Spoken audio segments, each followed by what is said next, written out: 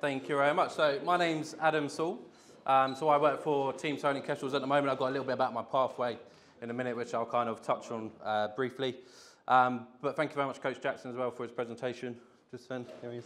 Really like the bit about culture is actually ever evolving, isn't it?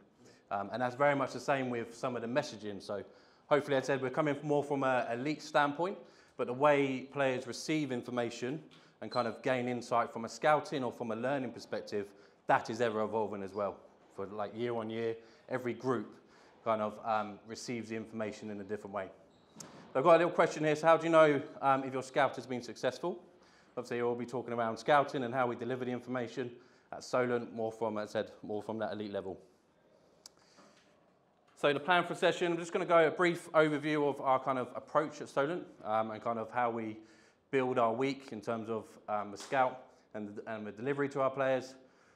Obviously, traditionally, teams always give sort of a paper scout, so written information about kind of what the most important things. And also, I'm going to talk about the content. So what do we also give our players in order to reinforce some of those messaging? So, you know, the typical thing is a video scout, but we've started to use some aspects of social media as well to try and be creative in our approach to deliver that information. So the promise, this is just kind of a brief overview of kind of my history, just so you get a little bit of understanding of where I'm coming from.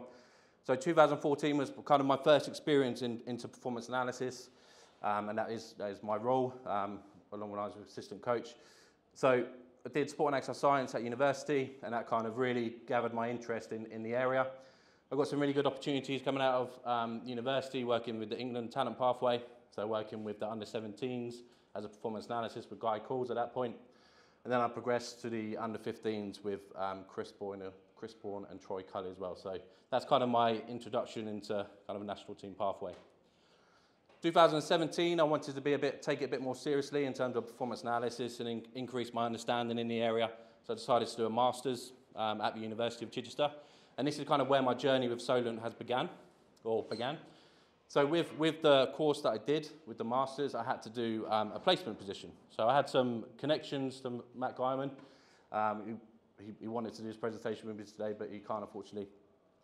And reached out to him to see if there's any opportunities with Solent Kestrels. So my role is specifically with the first team, so in the National League Division 1 setup. And I've been with the team since 2017, so for 5 seasons now. So it was very much a placement opportunity. I got an opportunity to attend the Great Britain men's camp in 2019, so it was part of the pre-qualifiers for the European Championships.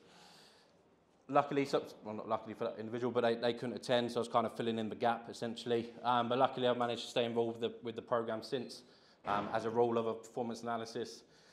So it's very different to what we do in terms of what we deliver at Solent to what we do at the international level. But obviously, it's been an incredible experience to be part of that group. And obviously, we had some really good success qualifying for the Eurobasket. And then 2021, so more recently, I've kind of changed profession. So I'm now teach at university. And with part of that, we kind of have to do some academic research as well.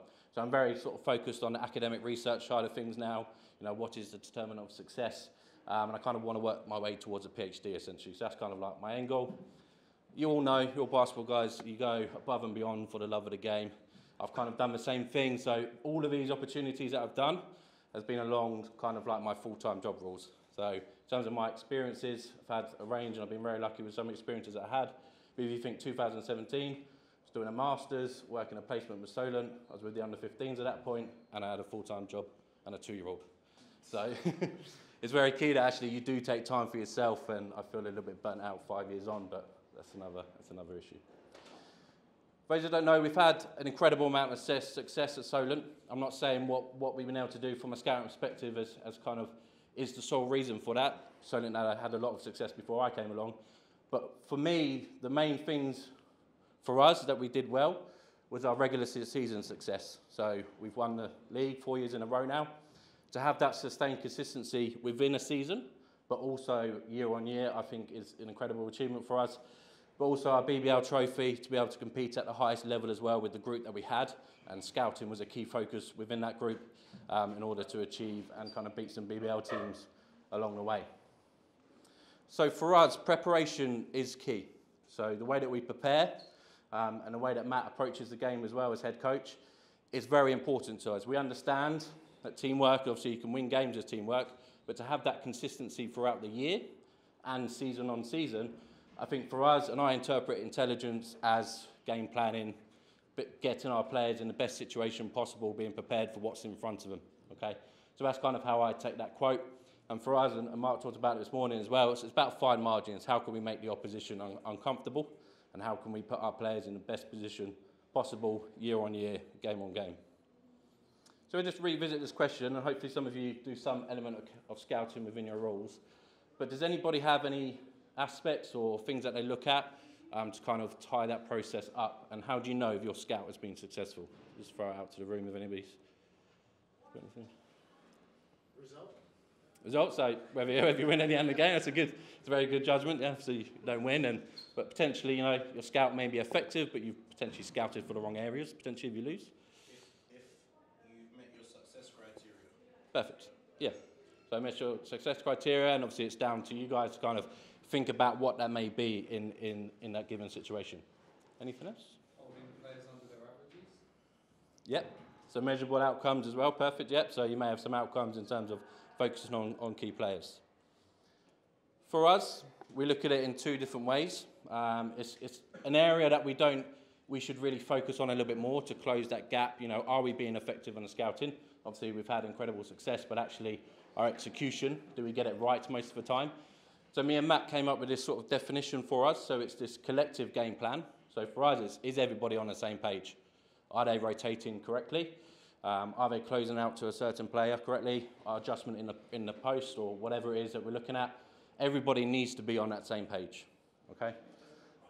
We need to be prepared, and I kind of touched on that on the last slide, but also, you know, we've got our game plan, we've got what we want to try and achieve, but what we don't want to do is restrict our players in terms of playing instinctively.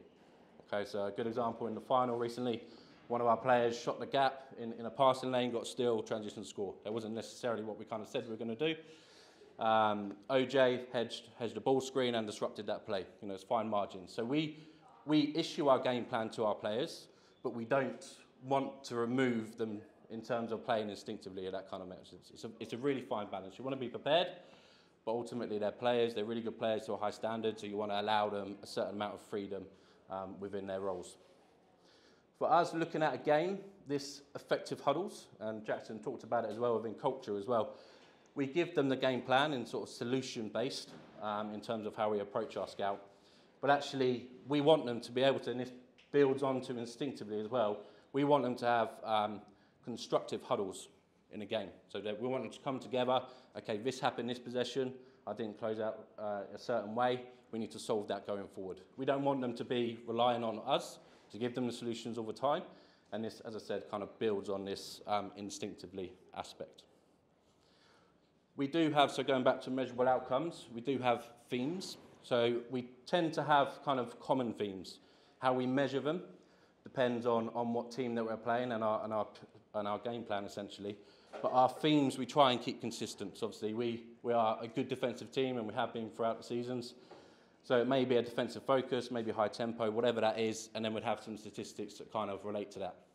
We try and bring it alive, like we had this on the whiteboard at half-time, so I'd come up at half-time, write how we're getting on and certain stats, and I feel that that kind of has a little bit of impact for the players as well, so they can see how they're getting on in certain aspects. We bring it alive by a match report at the end. One of my lockdown hobbies was to learn some computer programming. So I've written a program which runs a report at the end, and we have our measurable outcomes based on our themes. So whether it's limiting personnel to a certain level, playing at a high tempo, and obviously how we measure that is quite subjective, and then rebounding as well. So we would have stats relating to it, but we want to keep our theming consistent throughout the year because we're trying to build on that culture element and Matt's philosophy that he's trying to bring alive year on year. We appreciate there's two sides to the coin when you come to scouting. There's the offensive side, so how can we be the best team that we can possibly be? How can we take advantage of certain matchups, some certain coverage situations? So from a scouting approach, we may just want to focus on the offense. How can we be the best team possible on the offensive end? Or actually, the other side of the coin is, how can we limit the opposition? How can we blow up their actions or half-court sets, whatever that may be? There, of course, is the balance between the two. So the offense and defense, and I think that's where we try and sit with our game plan. So we condense our game plan down to 8 key points, 4 on offense, 4 on defense. Okay, so we try and have that balance between the two. Ultimately for us, our offense is driven by our defense, so defense is very important to us in terms of our planning. So when we approach our scouting, obviously it's nothing groundbreaking here in terms of our approach, but we want to try and get the DNA of a certain team. So we're trying to work out what makes them tick when they're at their best in terms of being successful. What does that look like for that team? We come across it in terms of 2 different ways, again, offense, defense. And we feel that teams on the offensive end kind of fit into 1 of 3 categories. There might be solely, half-court sets to gain their advantage. Okay, we've seen a bit of a shift towards these 2 other cogs in a minute, but ultimately we could be looking to blow up some half-court sets. We put them on the floor, that kind of thing. But actually, when you think about half-court sets, when you kind of drill them down, there's a lot of sort of false movement in order to get to a common action. So a coach may just have we've got all this action going on ahead, but actually we're just going to focus, we want to get the ball in the post. So actually moving our messaging away from trying to blow up half-court sets, trying to issue 15 sets that we expect our players to learn, which we wouldn't, we can boil it down to actually how we're going to guard certain actions, and then hopefully if we blow up those actions, knowing that they're going to be in some sort of framework, then hopefully we're going to be successful. The other focus, so we could look at it more from a common actions, or we could look at it from a player tendency standpoint. So ultimately, they may rely on a couple of players in order to be successful. So we kind of tailor our game plan to one of these areas. Sometimes it's a combination of these 2. So we'd focus and tailor our game plan either on how we're going to guard certain actions, or how we're going to limit key players, keep them down to a certain points, and then hopefully make the other players on the team try and beat us, essentially. So there's different ways we can approach it from the offensive end, but also from the defensive end as well. And these 2 cogs are really down to kind of a coach's philosophy and how they set up their team. So they may want to provide certain team change-ups, so thinking quite simply like what zones we might be expected to see, any half-court press to try and disrupt the rhythm of the game, and then general coverages, how they're likely to guard certain situations, how can we adapt in order to try and provide solutions for those. So these are really down to kind of the opposition coach's philosophy, and that's kind of the DNA and kind of what we're trying to get to. And really the gold kind of key and kind of the other side of things is the chess match. So what are they going to do based on your personnel? What are they going to try and do to disrupt your individual team? So what adjustments are they going to put in order to try and beat you? And really, I think this is kind of key, really. I mean, we've got general coverages that we would work on throughout the year through our solutions on the on-court delivery about how we're going to attack a nice coverage or whatever it may be. But actually trying to work out what the opposition are going to do based on previous trends, that's where I think we've managed to be successful. And then we can adapt based on what we're going to see. So whether it would be, a defender is going to start sagging off one of our players, he's got an advantage in the post, so let's stick him in the post. Okay. So we can try and, we don't always get it right, but we can try and kind of see and kind of look at what the opposition are potentially going to do for us. All of this, along with kind of a statistics side, which obviously it's a whole nother lecture or session, all of this kind of boils down, as I said, down to our 4 key points on our game plan. And this is kind of the information we'd then deliver to our players. So we've got all of this information, and this is our job as a coaching staff to boil that down into some key messaging for the players. So what are we actually going to do going forward for the match in order to be successful? So this is our week. We're very similar to other Division 1 programs, I assume, in terms of we have 2 sessions, 2 structured team sessions a week. So obviously that limits in terms of what we can do, in terms of the amount of information that we give the players, and also practicing on court. Our sessions are classroom sessions before the start of training, and then move on to on the court to work on certain aspects. So Tuesday is very focused on what's happened at the weekend just gone. So, what are the key trends from the weekend? What can we work on to be a better team moving forward? One thing I would highlight is, for us, because we want to be very time efficient as possible, we try and look forward to what we're going to see at the weekend. So if it is, for example, we're switching defense and we didn't do a good job of attacking that, then actually we would include that in our review session based on the opposition that we just played. So there may be some video clips to kind of talk through and see what we would do better. The players wouldn't know, it's focused around moving forward, but it's just a way that we can be a little bit more efficient going forward. Thursday and about the Wednesday point, our focus tends to shift to the opposition. So we've kind of done our review of the game that's just happened, and we're now going to focus on our game at the weekend. So again, we present the scout, whether it be the paper or the video, in a classroom session. And then what we do on the court, we're very lucky, obviously we're attached to Solent University, and they have like a TV screen on the court that we can wheel around. So we try and be a bit more efficient in our classroom sessions and then show the players on the court certain actions so they can see it happening in real time, the opposition happening in real time, and we can put that on the floor in terms of our solutions. And then pre-game, we have a morning walkthrough. We go through our game plan an hour and a half before, then 30 minutes before the game we may go through any out of bounds or anything that's more important to us. One thing we started to do towards the end of the season was provide half-time feedback as well. So obviously, as Matt, as a head coach, we did feedback to the players. But actually, if there's something that we've seen on the court, whether it be a new half-court set we haven't scouted for, an action that's really hurting us, whatever that would be, we would show that one clip at half-time. We're not precious about it. If it's not going to add value, we're not going to show it. But just one or two clips to kind of re-emphasise the points that Matt is making has been kind of a real pivotal change for us towards the end of the season as well.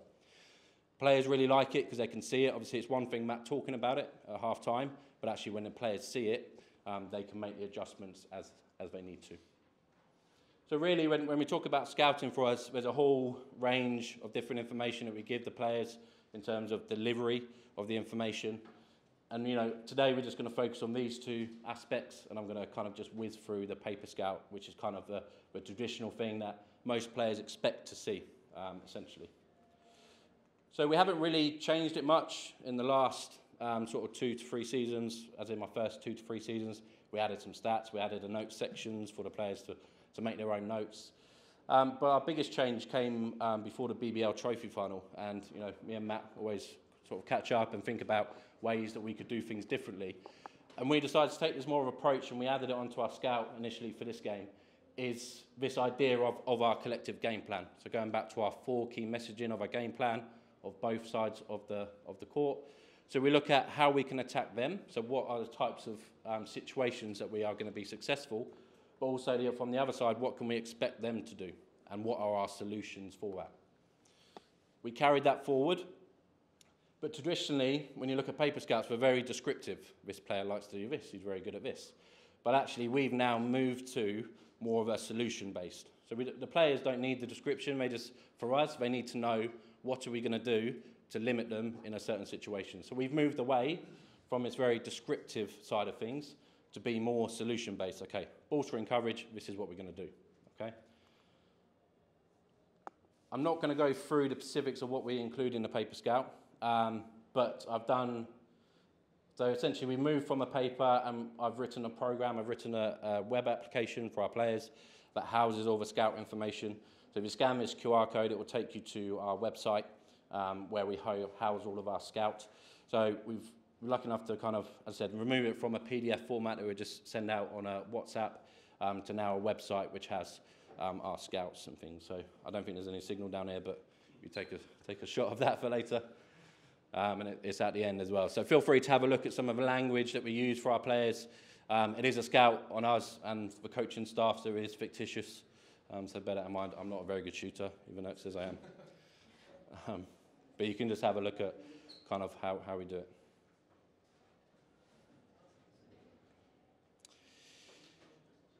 So I wanted to provide some feedback from our players. So I asked them kind of, did we get the right balance in terms of the amount of text that is in our paper scout? A lot of them thought it was about right, or they could do with more, which is probably they want that descriptive element back because that's what they're used to, is my interpretation of that potentially.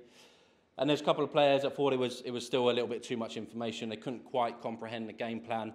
So us as coaches, we haven't done a very good job from a paper scout standpoint in trying to deliver that information so everybody is on that same page.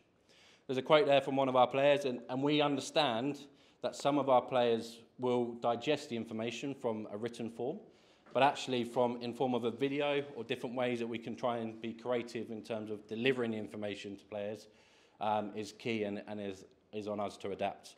So Travis loves to read, so we know he's going to read the Paper Scout, and Dads is one of the best defensive players in the league as well. So we know they're going to read the Paper Scout, but actually we need to make sure that we hit all those other learners in terms of how players learn and take in information. We need to make sure that we can provide the information for them. So myself and Matt, we had a goal this year to have the Paper Scout onto one page, and we kind of abandoned that just to throw it on a website instead. But actually moving forward for us, we're probably going to move away from a Paper Scout. So that traditional information, kind of written Paper Scout, we are probably going to move away from that. Okay? The app has its own benefits. We have our terminology on there. The players can access statistics and everything like that. So it's still going to be there, I think, for the players to access, but we're not going to have any focus on it. So we feel that we can deliver the information in a more efficient ways. For us, we see the Paper Scout as a coaching group. We see it as our way to kind of come together, and this is where it pulls the information from an Excel sheet. So we've got a shared Excel sheet, a database of all of the teams in our league, all the players in the league, how we're going to guard them in certain situations. It's a live document we can all update throughout the week when we're watching the footage. But for us, the focus now is the Paper Scout is for us to work out our game plan, our coverages. It's not as a tool to deliver the information to the players. So we're going to kind of, I think, move away from using that paper delivery for that information. Adam, can I ask why? Like, you just said that your two players read it, because I'm actually going different. I'm actually going back to a Paper Scout. I've only done video for 2 years because players learn different ways to read it. We're doing both. This is really interesting that you're flipping the other way after you've just also said that two players, Travis really likes to read it. Why are you going to get rid of it? So I don't know if I made that point clear, but it's going to be there. We're just not going to focus on it, say, in a classroom session for delivery. So in terms of expectation on players, and have you read that Paper Scout? We're not going to ask them. We're not going to control it in that way. Does that make sense? So it's going to be there for those learners. So the Paper Scout is on your website still for them to see that? Yeah. So it's 3 tabs: our home information, our statistics and scout. So it's still going to be there. The emphasis for us on the coaching staff, the expectation is the players aren't going to read it. If they do, fantastic. But if they don't, it's down to us to deliver it in different ways on the court and through the video, which we're going to touch on in a second. Thank you for your question. So one of the issues that we've had this year is we have set week bits very similar to you, but we have some players who love as much information as possible, and then we have other players who you can't get to buy into the Scout for a lot more money. So how do you maximise the usage of it in the independent time away from us? That's probably going to be the players that don't engage with the paper. That's going to be my next section in terms of being creative. And it's about building relationship with players as well. So with Dads and Trav and some of the other players in the past, as a performance analysis, I build that relationship with them. I would give them additional information just on the side, essentially. So if we feel it's going to add value to them, then we would do it kind of separately and work with them in terms of how they want that information. But yeah, for the players that don't engage with the Paper Scout and kind of want to read the information, that's going to kind of be where we've gone and our focus going forward. Does that kind of answer your question? Yeah. Well, hopefully we'll do in about 10 minutes. Cool, perfect. But yeah, feel free to grab me for any other. What's in that Excel sheet? I know it's just like a database of players, but what is it made up of? If you have a look at the application, so this is essentially the app pulls all the information from an Excel sheet, a database. Right. So basically this says what is our key for the game, how are we going to measure it, and then as you go across on our spreadsheet, it says, okay, ball screen coverage for this player is going to be this. But obviously with most players, it's 2 to 3 actions that you're likely to see them in, whether it's a post touch, and maybe they're likely to roll on a ball screen, whatever that may be. So for the players, there's probably only a couple of kind of coverages. And then if you have a look at the app, we focus on the impact of the game as well. So how we're going to impact the game and how can we limit that with our solutions. Yes. Can you give us the rationale why you're not practicing before the game? I believe practicing before the game makes more in terms of the picking of the players and in terms of learning the scouting more efficient than having skipped 24 hours before the game, not doing anything. Do you mean going back to this week? Yeah, Tuesday or Thursday, then your game day is on Saturday. This is a limitation of the program. So our training sessions are Tuesday, Thursday. It's not a limitation, sorry, it's our structure. Does he affect your scouting, your in terms of players' performance by that? No, and I think we'll see in a minute. We give them information and drip feed it all the way through the week. So by Friday evening, and we'll come on to it in a minute, they will have had every bit of information they need. So we drip feed it throughout the week, and obviously we still have dialogue with them, and there's different ways on a Friday that we engage them. So we issue, some weeks we issue a quiz, like a really quick quiz, just 10 questions, you know, this player, how we guard him in this situation. And then we try and keep it light-hearted, and we throw in like a funny question in there as well. And players really engage with that. Wouldn't do that every week, but that's kind of how we would do it. But this is kind of more of this is our structure. We don't have any flexibility within our program. Cool. So final things to consider, and I'll just kind of breeze through these. We've talked about them. What's the best way to give the information to the players? Are we giving them too much information that they just can't comprehend, and therefore it's counterintuitive? One other thing that we've had incredible success with in terms of engagement is getting the players involved with the solutions. So in terms of like how we're going to guard a really good player in the post, well actually why don't we ask the players how they want to guard it? Okay, and we've had some really good engagement with the players. They no longer have to learn the coverage, they've come up with the coverage themselves. Okay, so we've tried to do different things within our classroom setting to try and engage them in that process. So can they contribute to the plan? You know, we've asked them to send them as notes before the game. So try and engage them in that process, and we tried to do that, and we've done it in the playoff final as well. So, you know, we're not precious about our scout. We want our players to kind of get involved with it. So, going back to the other side of things, so if Paper Scout isn't the best way for us to give the information to the majority of players, well, actually, what is the best way? And kind of, as I kind of alluded to just then, we drip feed the information throughout the week. Okay, so players have access to a YouTube channel with all of our games, so they can review them. We put to the top of the list the opposition's last couple of games or the last time we played them. I'm going to touch on TikTok, but this is kind of a thread throughout the week where we deliver more information to our players. Thursday is our day that we give them all the majority of the information, so the app's updated. That's kind of a deadline for us as coaches. We want that kind of, make sure we have a game plan then. And the video scout, the full version, is released on the Thursday. As I said, we do tailor in some quizzes as well. You know, the players do enjoy that, and I think it's helped by having, as I said, a couple of funny questions in there just to keep it a little bit more light-hearted. So we started off, when we first started looking at video scouts, we did the traditional theme, had a video on team concepts, had a video on player concepts. It was 15, 18 minutes. That's far too much information. Are the players going to get the relevant points for watching 15, 16 minutes of video? Probably not, to be honest. So we tried to then start putting bits of more information on slides, so before player clips. And this is why we feel we can drop the Paper Scout, because then this is how we guarded Matt Ward-Hibbert back then. So this is kind of the key information for that player. So as I said, in terms of getting rid of our player scout, we can have the information on the slides and players can kind of view that. Throughout the years, we kind of tried to tailor the video as much as possible. This year, I've kind of given myself a goal to get it under 5 minutes.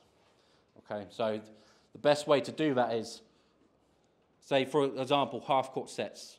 I wouldn't show every wrinkle of every half-court set. Just show it once. The players just need to get a general feel for how they move as a team. Okay, so for us, 5 minutes on the video scout for everything. Okay, and this is player and team, whatever that focus may be for that team. So we kind of get it down as much as possible in terms of the information. And as I said, we try and use slides creatively in terms of providing that written content, but making sure the key messaging is there. In terms of the clips that we show the players, so what's actually in the video scout. So the first game, we play a team, we would focus on their DNA. So going back to those key cogs that we had about, you know, what common actions are we likely to see? Is it more of a player focus, and kind of what can we expect from those certain players? So very drilling down on kind of their DNA. Second time, we would shift the video clips to more about positive reinforcement of things that we've done well in execution of our game plan the last time we played the team. Okay, so you know we don't want to show negative clips all the time. We want to try and keep it positive. If the players see it working, they're going to engage with it again. So the third time, Second time, sorry, we'll hopefully provide clips, assuming that they are clips, of the last time that we played that team. Obviously, with multiple cup competitions and playoffs coming up, the third time, and this is where kind of the next step has kind of come into it, is we want to try and mix it up a little bit.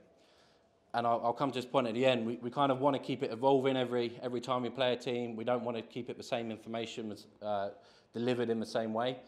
And for us, TikTok was the way that we delivered the information and the key messaging to the players. We expect our players to up their game in playoffs or finals or whatever it is, and we should do the same as coaches as well. So we decided actually TikTok might be a good way to start delivering that information to players. I can't take the full credit for, I got the idea of using TikTok from Lucas. He did a workshop. He worked at DePaul in the States. He did a workshop and said, well, actually, let's think about creative ways. And he gave it as a concept. So why don't you try TikTok? And I thought, oh, hang on a minute, let's give it a go. So got the idea kind of came from this seminar I watched. So you think about how young people, if you coach young people today, kind of consume information. It's very quick, bite-sized information. You kind of got this scrolling thing now, and I've done it with the Johnny Depp trial recently. You kind of see what's happening in the morning to scroll through TikTok. So that's kind of how players kind of consume information nowadays. So we wanted to try and tap into that information. For us, it's not about delivering new information. It's about reinforcing the points that we've already delivered in different ways throughout the week. So we would use the same clips that is in the full edit of our video scout, so our 5-minute video scout. We would use the same video clips, and hopefully they will act as triggers rather than providing them additional information that they're not going to see in the video scout. So they don't then have to watch the 5-minute video scout, they can just quickly scroll through TikTok and have a look. Is this pure just for your team, or is this shared to everyone in the world? Just for our team. You can have private profiles and restrict it. So.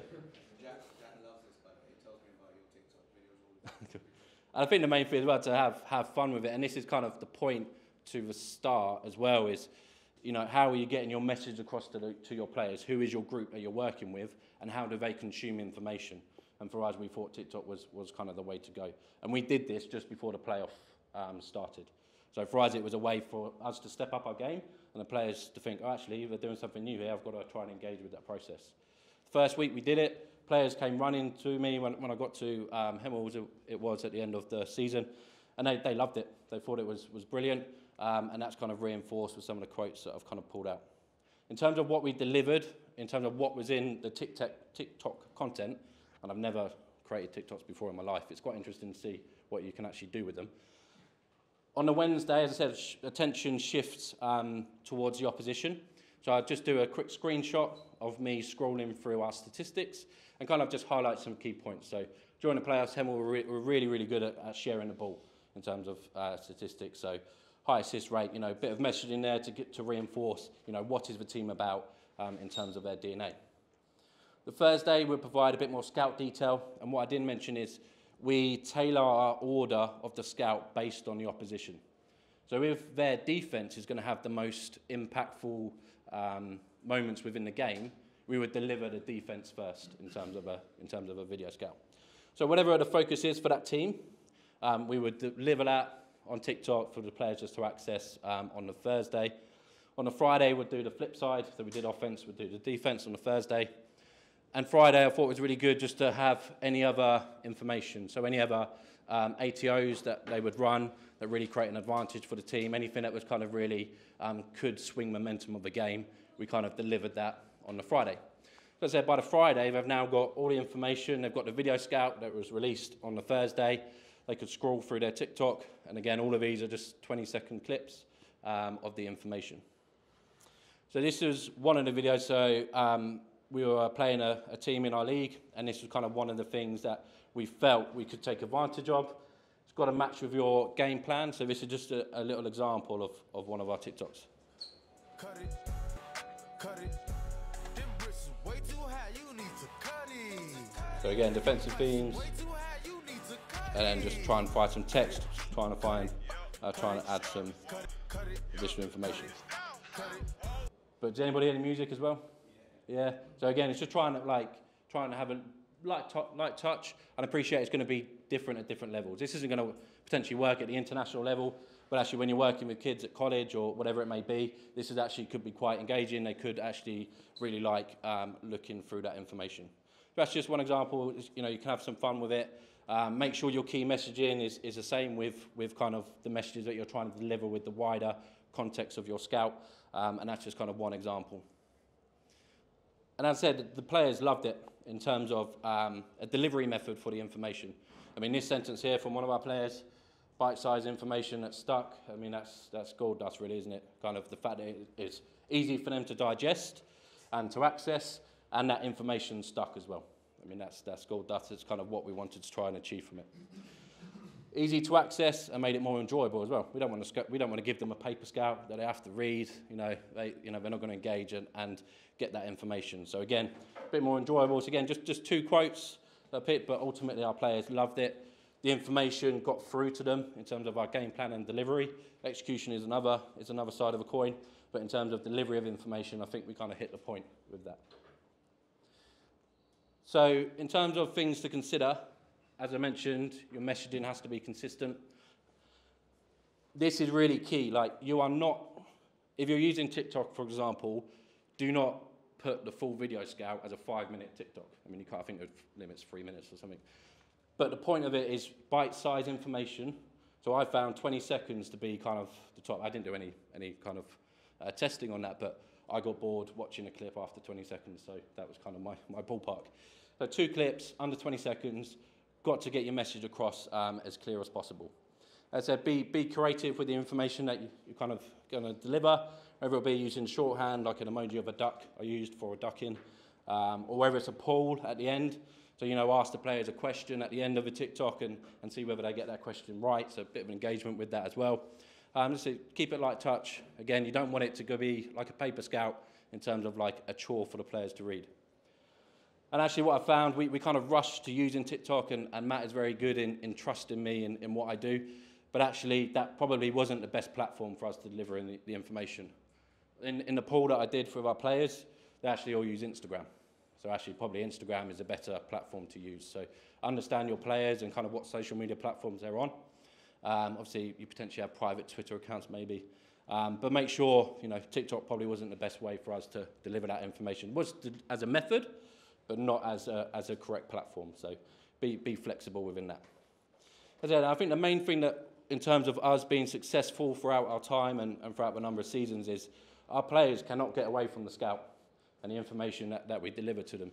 It's drip-fed throughout the week, from the Wednesday, from the TikToks appearing on their timeline, to the on-court delivery on the Thursday, and even sort of walkthrough on game day as well. So they can't really get away from the information, and we try to think about how we deliver that information. Some players might, as I said, have the paper scout. Some players may get the information from TikTok, so whatever that method of delivery is. So some key kind of messaging. I said the benefit for us was moving away from being descriptive and hope that the players come up with the solutions themselves. Provide those solutions for your players. Be very prescriptive on how you want to guard things. Less is more. We got it wrong this year. We gave them too much information at the start of the season. Get it right first, and you can build on it over time, over the course of the season. A team at the start of the season is very different come playoff. Playoff, for our teams, we can throw a lot of information at them. Okay, start of the season, you can't. So just think about that. Less is sometimes more. And even just talking about closeouts, how am I going to close out that player? That's going to help you in rotations and everything like that. So less is more in that situation. And again, if you're using TikTok, think about the delivery of information to your players. Is writing and PDF format the correct format, or can you get your messaging in a simple format, less is more, in a different, more innovative and creative way? So every group is different. I touched on this quite a lot. Year on year, every group is different. Throughout the season, a group evolves. Change and variety is good. So TikTok every week, players might get bored of it halfway through the season, potentially. So keep it in your back pocket for halfway through the season, or when you feel the momentum is kind of dropping. For us, it was the playoffs this year. So I'm not saying change everything week on week, but maybe split up your sections of the seasons into a couple of months, potentially. Players switch off if it's the same delivery in the classroom. We haven't touched on the classroom, but we do different things every week in the classroom. And one final thing is get help as well. I work at a university. There's 100 students that require placement opportunities. You know, it might be just filming your matches, making sure all the players have access to it, helping you with some admin if you stick with a paper scout. You know, there's lots of people out there that kind of need placement opportunities. So reach out to your local institutions in your area, see if there's any opportunity to get involved. So my course that I teach on, have 100 students at the moment looking for placements. Not all in PA, but you know, there is potential there.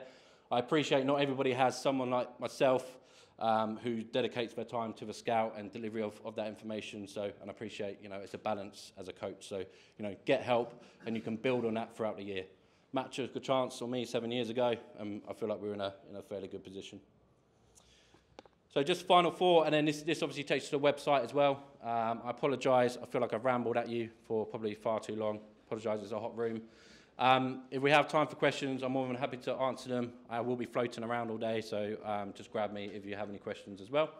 As I said, have a look at our paper scout in terms of the information, but I said really think about how you are going to engage your players in terms of the information that you're going to give them. Doesn't have to be scout, could be the review content that you give them, whatever it is, that is. So thank you very much for your time and patience, and I hope you found it useful.